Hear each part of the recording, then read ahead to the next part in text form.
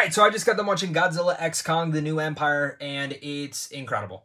It surprised me. I didn't expect to walk out of this movie saying that, specifically because Godzilla Minus One just shocked the world with how incredible it was. But this is incredible in a different way, not a dramatical avenue or even like a story perspective. This is incredible because of how glorious it is that Adam Wingard actually made King Kong the main character of this movie. And you might be going, well, are you just saying that like he's just shown the most? No, like King Kong is literally the main character in here. He is in here more than even the humans are, which is like shocking to say because like King Kong you see just roaming Hollow Earth, exploring it with Sun Kong. And like for me, that is kind of like the interesting aspects of this all is the fact that Adam Wingard wasn't afraid to say, you know what?